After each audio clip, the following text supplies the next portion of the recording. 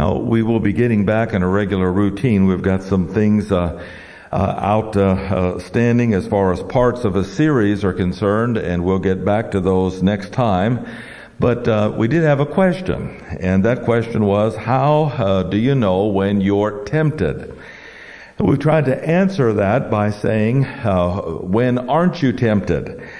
Even though you may not be tempted in a specific area at any one certain time, you still are tempted in other areas. For example, the old sin nature is a constant source of temptation as to get carnal.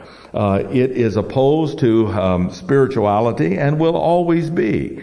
So that's a source of temptation, is how to stay spiritual and should I get, as they say, in the flesh.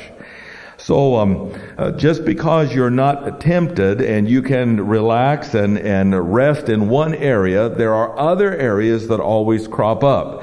So the answer to it is to be prepared. Now, we went down and looked at several points that are important to our understanding and discussion. First of all, there is a tempter, and he is called with the definite article, the tempter. Because it's a substantive, that's what he is and what he does. Present participle, he will always be that way, and he will always do that. As long as he has run of certain areas, he is going to confront us. So it's important for us to understand that though we may not be tempted by the tempter himself, that he has a lot of hosts, henchmen, cohorts, whatever you want to call them, that are assigned to us and that are there for that specific purpose. If you are unsaved, they tempt you to stay that way. If you are saved, they tempt you to be carnal. If you are saved and advancing, they tempt you to slack off, to stop your motivation and to quit advancing in spiritual things.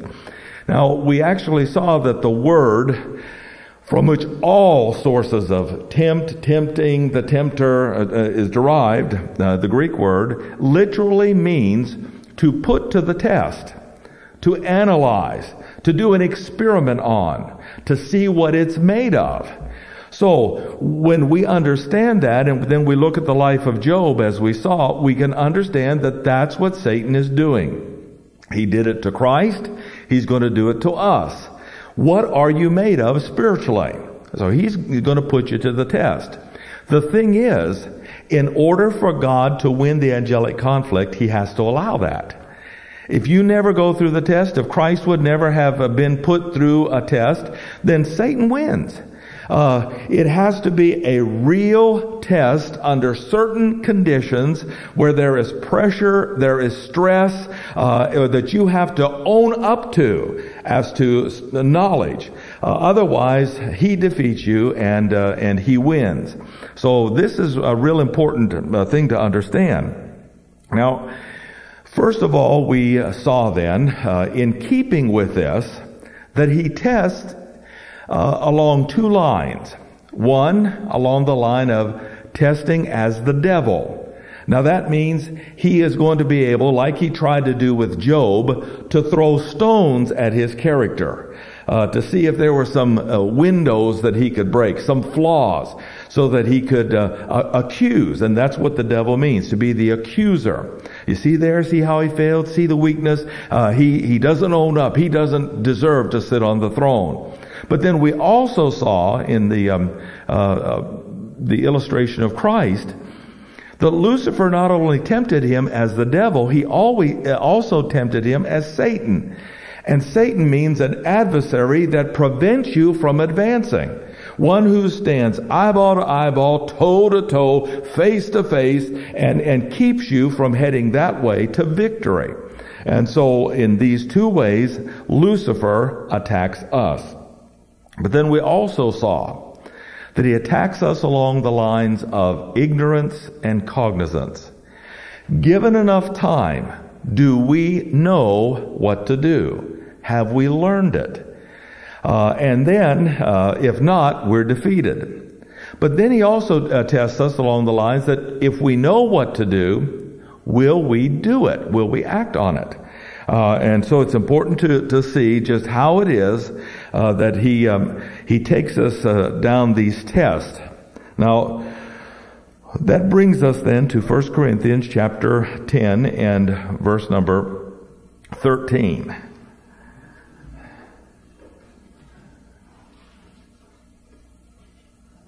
And it's important to understand that this particular verse of Scripture falls in the heart of Paul's epistle to the Corinthians, and these were the most carnal of them all. Not only were they tempted, they succumbed. I was sinking deep in sin, dead saying, "Wee!" And then followed with that. There you go. Bravo. Because that's the way they were. They were saved, but they were the most carnal of all of the churches. So he begins to tell them something about the temptation. Verse number 6. These things were our examples, to the intent that we should not lust after evil things as they also lusted. Verse 11, these things happened to them for our examples. They're written for our admonition, not to do it. So then he tells us about temptation. And I really bring us to this verse to document it's something you should expect. There hath no temptation taken you, but such as is common to man. Anthroponos is the Greek word, and it means belonging to man as a normal occurrence. Are unbelievers tempted? Sure they are. Prisons are full of them. Tempted to do something. Are unbelievers tempted to stay unsaved? Yes. Unbelievers tempted to do this, that, and the other? Absolutely. Where does the temptation come from? From the same sources of temptation that we have, the world, the flesh, and the devil. They still have the flesh, but they don't know how to combat it, you see. They still have the devil, but he's the one who keeps them unsaved. The god of this world hath blinded their mind. That's a temptation. They still have the world around about them, the world view that they assume. And because they want the praise of men rather than God, it's a temptation not to take a stand for God. So that's why he says, there's no temptation taken you, but such as is common to man. It's natural to be tempted. It's a common occurrence. And it's something that happens to each and every one of us. Now, eventually, more or less, all of us are going to face various types of temptations simply because in our old sin nature there is a spectrum. There's a moral spectrum, immoral spectrum, religious, irreligious. There is an area of strength, an area of weakness, and there are always those trends or tendencies. And Lucifer hits those particular things. But note what it says here about temptation. God is faithful, who will not allow you to be tempted above that you're able. Now here's where school comes in. Would it be fair for an 8th grade teacher to come down to the 1st grade student and give that student a test on 8th grade material when all this time the 1st grade student has been covering 1st grade material? Would that be something just and fair? Would that person naturally fail it? Well, of course. They're not mature enough. They've not covered the material. You have to go up the ranks in order to take step 1, 2, 3, the ABCs, as it were. So what God has done has said, I'm not going to allow a more powerful demon, a more powerful fallen angel to test you in a particular area. You're going to be tested along the lines of your grade level, your own maturity. So you can pretty well bank on the fact that when you are tested, it's not some bigger, more powerful angel. It's one on whose level you are at. And that's not good English, is it? One on whose level you are. There we go. You see, I learned something in those classes too. So, what does that mean? Well, it also means that you have to face the fact that if you're still on the ABCs, if you're still on the ground level, if you're still in kindergarten, that's where you are. And that's where you're going to be tested. And if you don't advance, if you don't beat this guy, you're never going to get to first grade. And if you don't get to first grade soon, you're never going to get to second, and eventually you're never going to graduate from this and arrive at full spiritual maturity. Now, in every area, there are levels of maturity that you attain. But God wants you to attain maximum spiritual maturity. That's the goal. So this is what he says. God is faithful. He will not allow you to be tempted above that you're able. With your knowledge, your capacity, you're going to be tempted commensurate with a demon or fallen angel in that level. But one more thing we need to see. What we're doing tonight is for you and for me a fulfillment of the last part of this verse. But will with the temptation make a way to escape that you might be able to bear it? Well, you say, see, I don't have to go through this. I don't have to face this. I can have the fire. No, that's not what it means. It means that the way of escape is defeating. Not that if you do not face the test, you do not get promoted. If you do not pass the test, you don't advance. That's not what it's talking about here. You must pass the test and take the test. Because if you don't, you will never go up the ladder. What it's talking about is that when the tests come, God's system can help you be victorious in the test. You can give the right answers. You can actually spout off what you're supposed to do and do it. Now, we take you back to the example of the Lord Jesus Christ. Did God test him or not? Yes. He allowed Jesus Christ to be tested of the devil and of Satan. Were these real tests? Absolutely. Well, did God make a way of escape in providing, like when he was hungry, food off to the side so that he could get that food so he wouldn't turn the rocks and the stones to bread? No, he did not. How did Jesus Christ bear up under it? He quoted the Word of God to the issue. That's what he did. And then he acted on what he knew. That is what it's talking about. But he could only do that because he had dedicated his life to learning the Word. Let's look at the Lord Jesus Christ a moment. Going back to Luke chapter 2.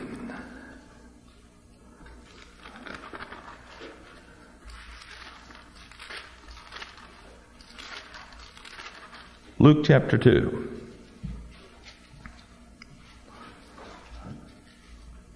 And verse number 49.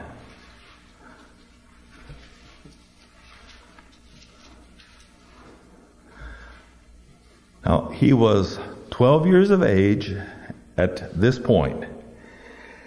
He was taken to the temple at Passover at 12 years of age. And he knew so much doctrine that he confounded and astounded those men who had the certificates and the sheepskins and the like in the law and in the Word. He knew more than they did at age 12. Now, again, that lets us know something about the life of the Lord Jesus Christ. It says in Hebrews, I've come to do thy will, O God.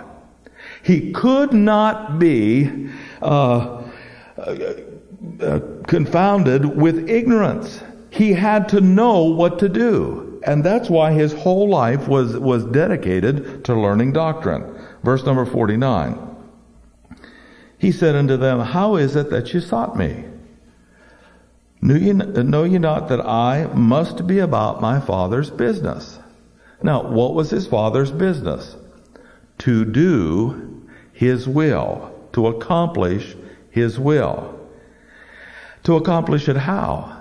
By keeping himself perfect. That means in every instance of his life, he had to know how to forego succumbing to temptation. Now, how did that happen? Verse number 52. And Jesus increased in wisdom. That is the word for Bible doctrine. Jesus increased in Bible doctrine and stature, spiritually and physically, and in favor with God and man. So, Jesus Christ can be our example. He learned the Scripture. He sacrificed many of the other things that young people did, that adults would do, so that he could arrive at a certain place to glorify God the Father. All right, now let's go back to James and look at a couple other things here. James chapter 1.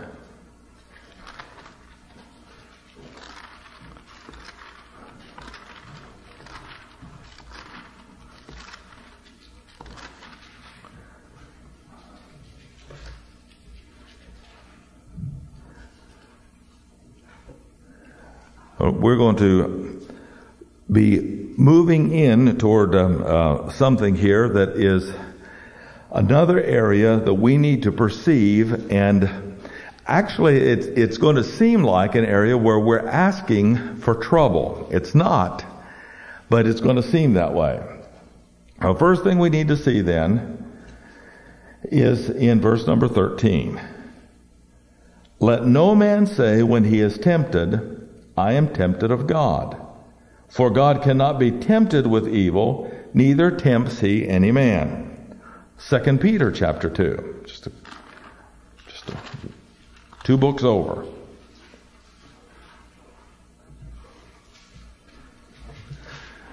God does not tempt to sin. He does not tempt to evil. But he allows it to happen because temptation is nothing more than a trial or a test. And in order for him to win, he must allow it to happen. All right? Verse number 9. Here's what God does. And this is that provide a way of escape that you might be able to bear it. The Lord knows how to deliver the godly out of temptation. Jesus Christ was delivered from the temptation by understanding what he should do and then go ahead and do it, to reserve the unjust to the day of judgment.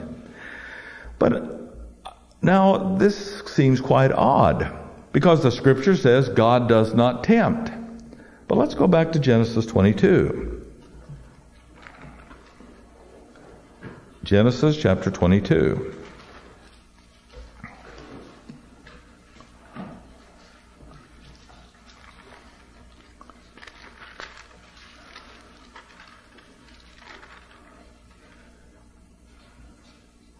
And we'll start reading with verse number 1. And it came to pass after these things that God did tempt Abraham. Now you have to ask yourself the question, wait a minute here.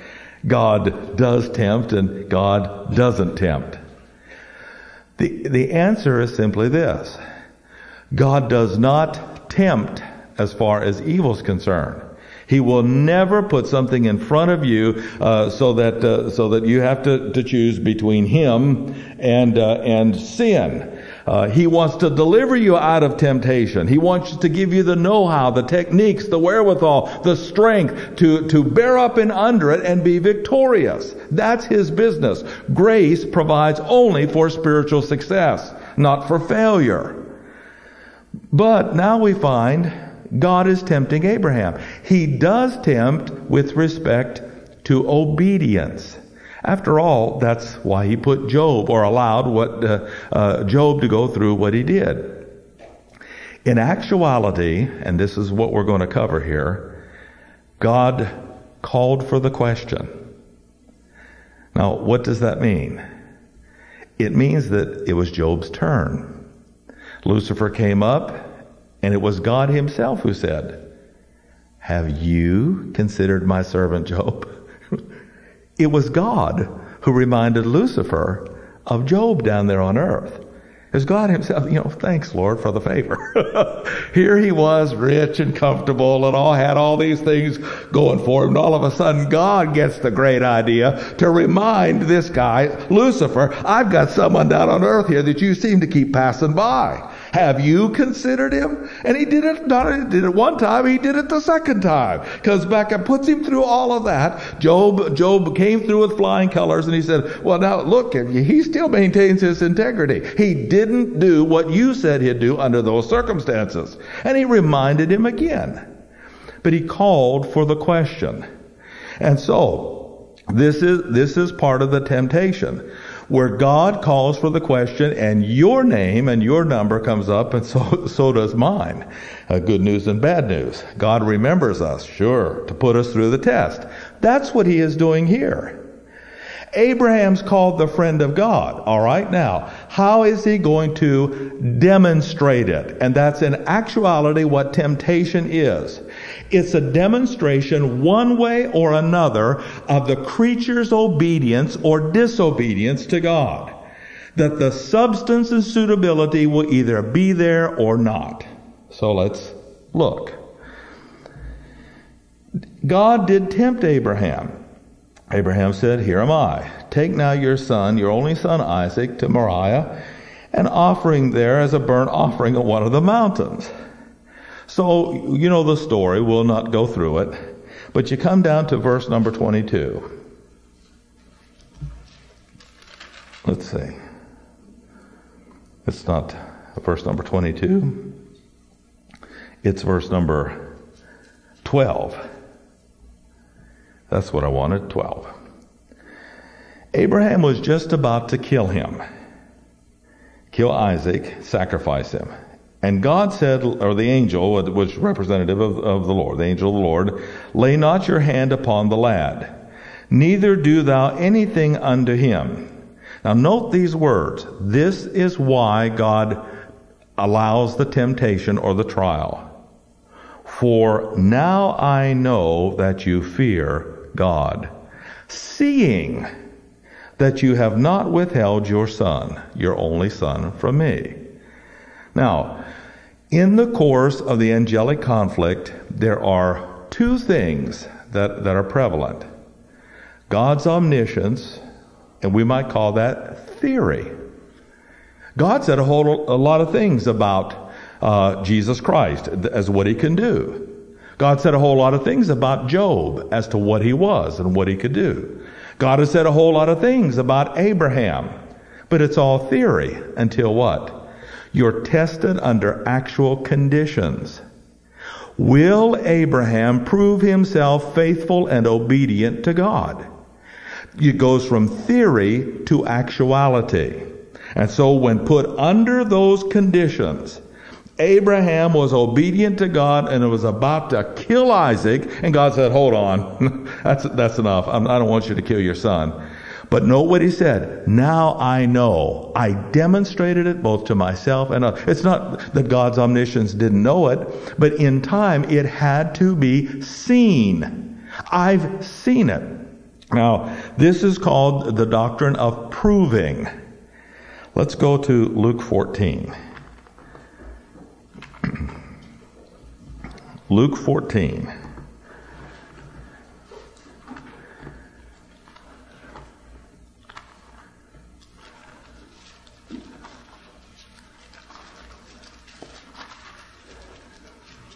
Now, the doctrine of proving means that you take something from the realm of theory or what's said about a certain person or thing and test it in actuality under certain conditions to see the substance. That's what a temptation is all about.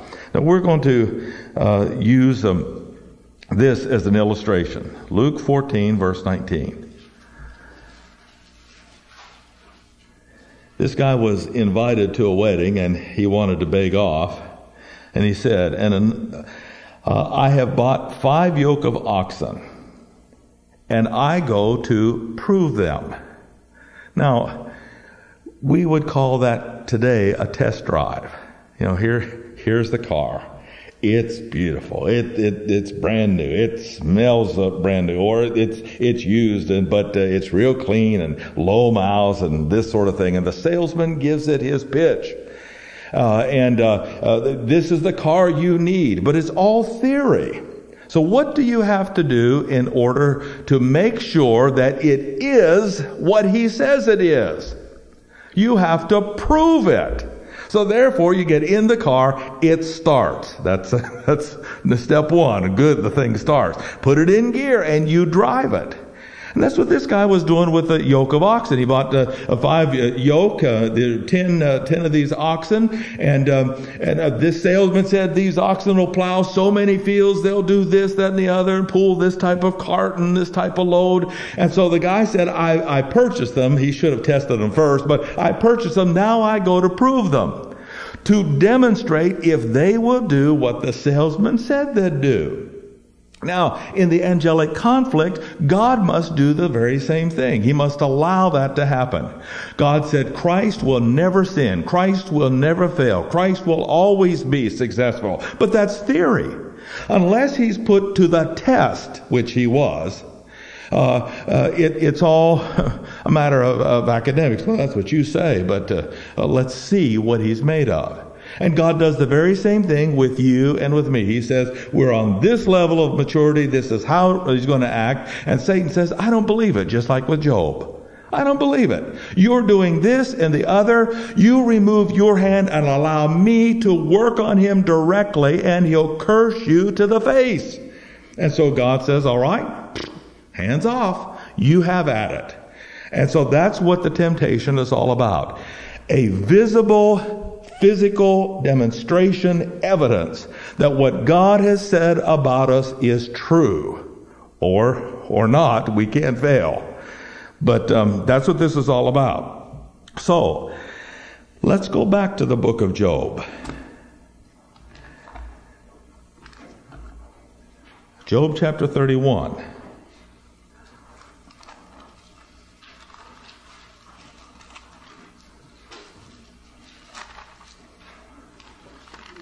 Now, in the second case, not only can God call for the question, but we can call for the question. After all, if we go on and on and on, and things seem to be good and nothing seems to be happening, we begin to question. We should begin to question our spirit. After all, if we're not being tested in certain areas, perhaps it's because we're carnal and Satan doesn't have to work on us as hard. And so therefore there comes a time, and we'll show you men in the scriptures, and the Apostle Paul, who called for the question. Now, what's the question? Are you at a certain level? What's the answer? The answer is in the temptation and victory in this trial or testing. Job 31. Verse number 4.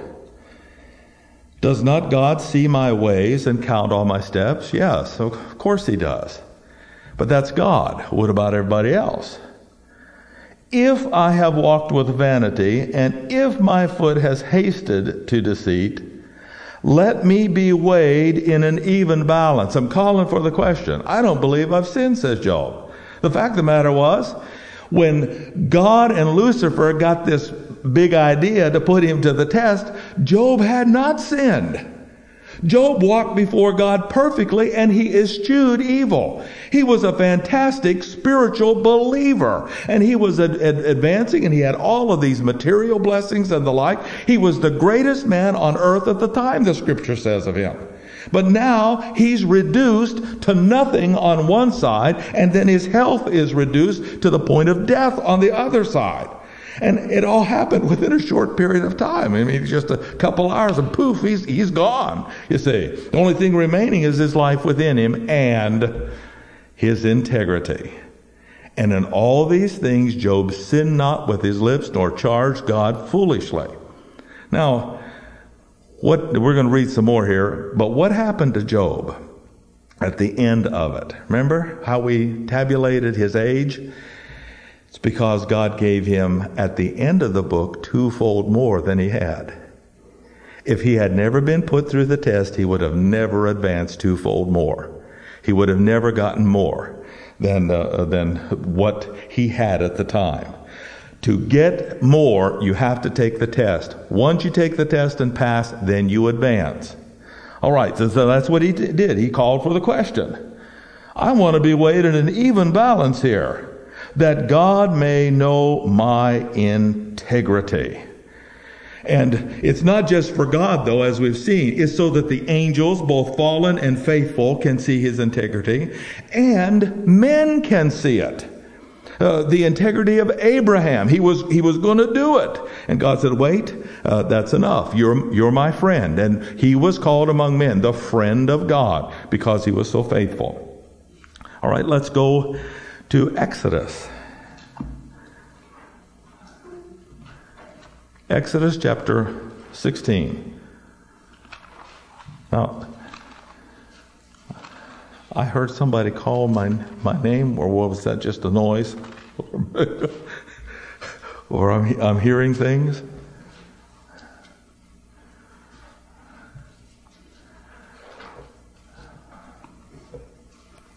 Now, we're going to go through some scriptures here because it's important to see that this is a common approach for God. It is something in common for men. Will they get saved or won't they? Are they going to be obedient to the gospel or disobedient? Will they trust in Christ or will they reject him? And all of these are part of the evidence in the angelic conflict. It's not just what God says about them, it's what they actually do in time and in life and in their soul that counts. So, Exodus 16, verse number 4. And this is there are so many along these very same lines. I'll just pick out a few. Behold, I will rain bread from heaven for you. This is the manna. The people shall go out and gather a certain rate every day. And note, why did he do this? That I might prove them whether they will walk in my law or no. That was a test. It was a physical, visible demonstration of whether they would or would not do what God says. Turn to Deuteronomy chapter 8. Deuteronomy chapter 8.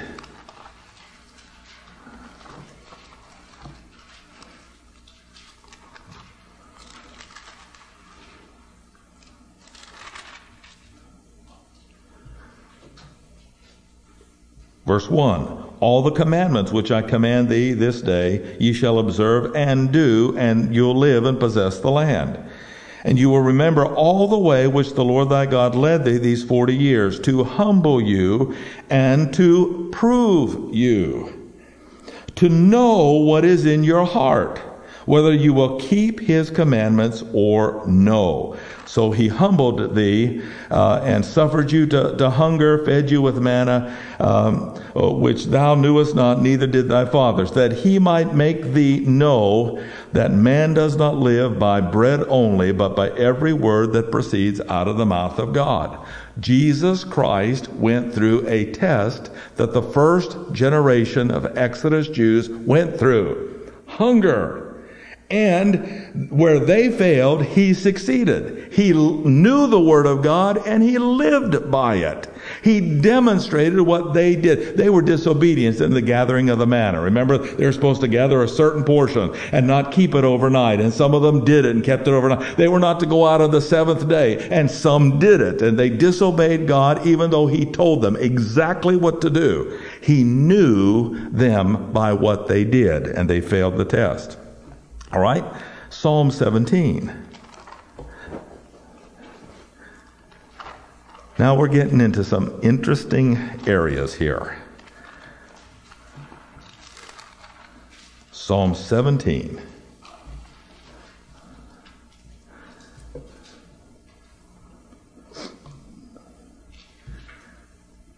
And verse number 1.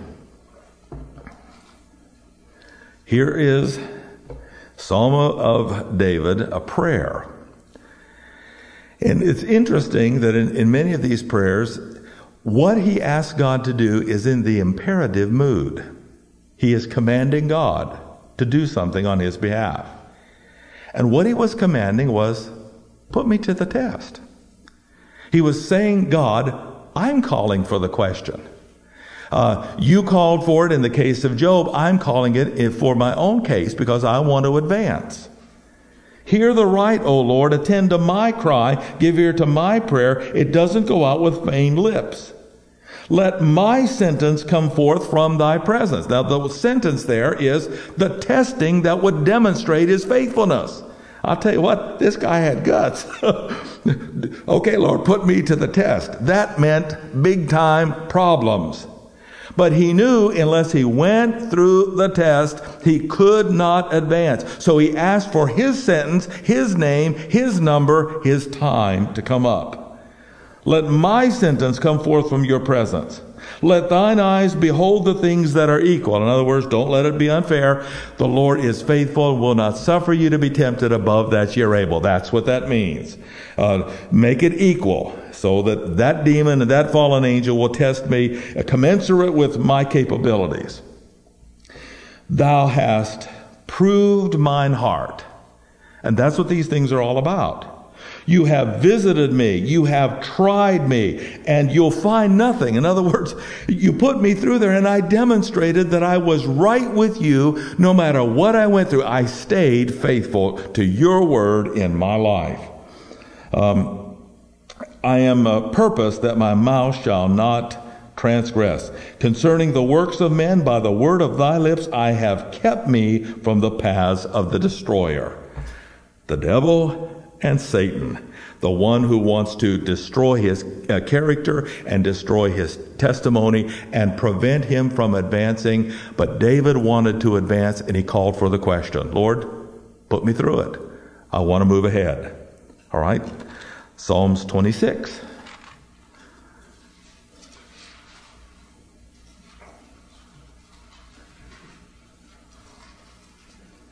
And starting with verse 1. Now, all of these things are asking for God to allow him to be tempted, to be put in these circumstances which would refine him, which would show him that he was what he said. So, verse 1, David again, judge me, O Lord, for I have walked in mine integrity. I have trusted also the Lord, therefore I shall not slide. I'm not a backslider. I'm not carnal. I remain faithful. I'm walking in the Lord's paths under the Lord's light. Examine me, O Lord. Now, this literally means to take apart his life bit by bit to show any area that might be corrupted or perverted or immature, so that it might be made known to him that he can fix it. That's the whole idea.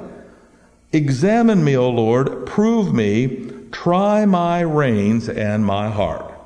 Now, what are the reins? Reins are the steering wheel of the soul. You can go right, you can go left, or you can go straight ahead. And so that's what he's saying. Put me in a situation where I have to choose the options, and I'll show you that I will keep on the straight and narrow path to your glory. But it only comes by way of the test, and that comes by way of calling for the question. Now, might I say, as I'm teaching this, don't do it unless you're ready. Don't call for the question unless you're prepared to be put through the test. All right, let's go on. 139 in this same book. 139.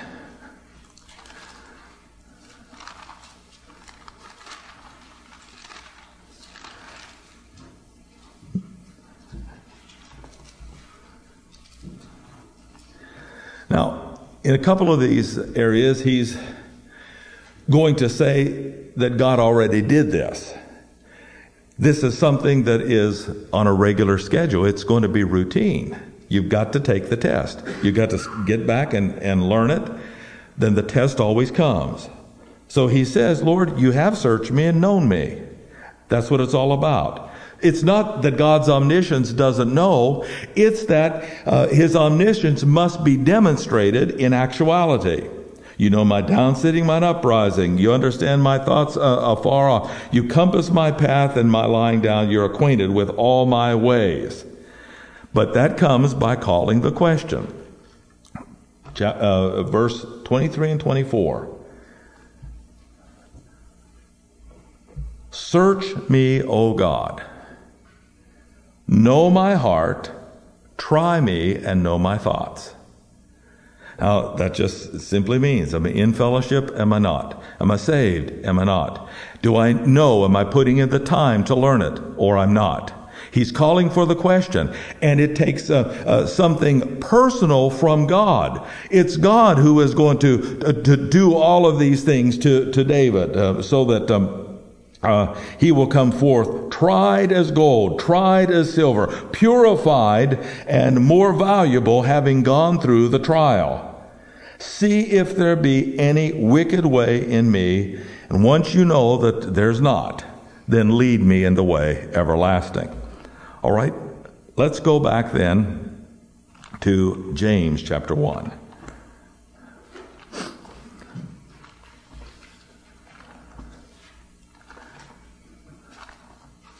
James chapter 1. Now we're going to take some kingdom verses, but they pertain to us today. James chapter 1, verse number 2.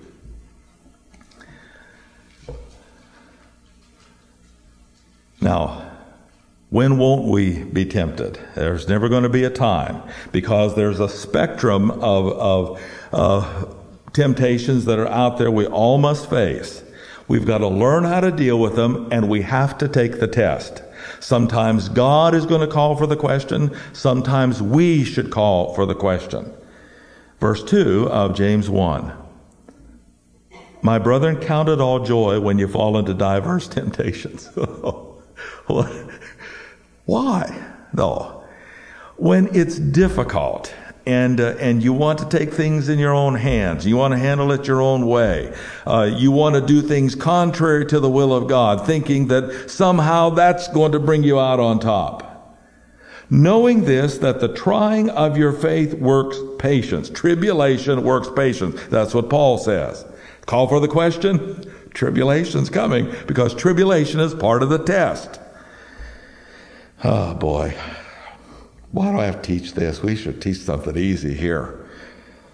Because we all have to call for the question sometime or another. That means me too. Let patience have her perfect work. Why? That ye may be perfect. Remember what Jesus said the standard is? Be therefore perfect as your Father in heaven is perfect.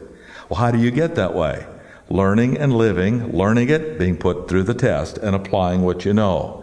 And so that's what it says. Let patience that comes by this tribulation have her perfect work, the work of perfection in your life, that you might be perfect and entire, wanting nothing. You've touched every base, every rung of the ladder, every level of the academic truth that you know, and you've applied it to life, and now you are advancing toward that goal of spiritual maturity.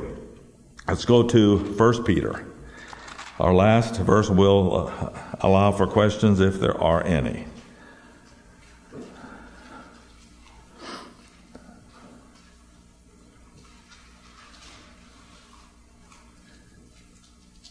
And sometime down the road here, we'll take you to the Apostle Paul and show you some of the various categories of testing.